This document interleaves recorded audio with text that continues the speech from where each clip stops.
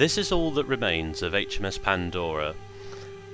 On the 30th of August 1791, upon returning to England, she ran aground on the Great Barrier Reef and sank. Let's take a look at how the ship looked. Firstly, we have the cross-section frames, which form the base of the ship's construction.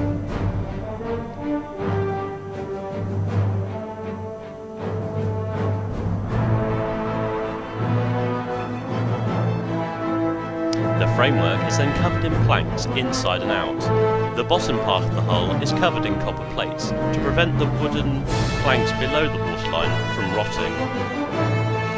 The decks are then put in place, forming the various holds and cabins below. The masts and rigging complete the ship and allow it to sail.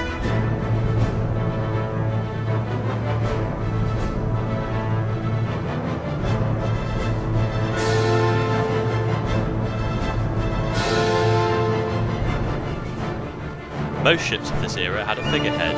Here we have Pandora, a character from Greek mythology after which the ship is named. The prisoners of the Bounty were held in the makeshift cell at the stern of the upper deck, named Pandora's Box as a reference to the ship's namesake. Although only a frigate, Pandora was still armed with 24 main cannons. They were nicknamed Smashers due to the high amount of damage they could inflict.